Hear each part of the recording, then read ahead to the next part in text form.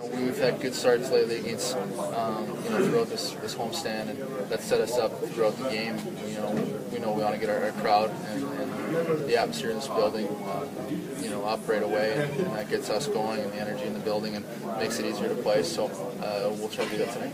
Obviously they've been struggling, but they can be a dangerous team, and I'm sure they want to come in here and beat us as bad as we want to win tonight. So I think we've got to be prepared for them, and we got to just make sure we're throwing pucks to the net and challenging whoever's in net. Well, they always give us trouble. I mean, their top line when they're going is one of the better lines in the league. I mean, especially when Stahl gets going, he's hard to stop out there. So I mean, we're going to have to be careful when he's on the ice and not give him too much room and respect. Obviously, it's a big game for this team.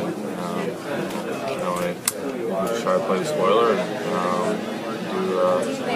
try to get 2 points and play hard again. All our games, here on in are going to be against opponents that are fighting for spots, and this is a loud crowd here. It's a tough place to come in and play, but we expect them to.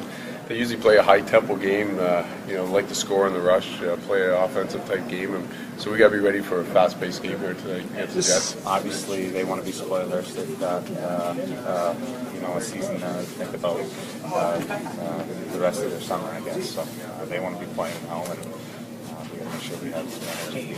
The cliche is true. We got to worry about this one tonight, and as long as we keep passing every test, the magnitude grows, and that's fun. That's playoff hockey right there, and we're in the midst of a chase, so it's a lot of fun to be a part of it.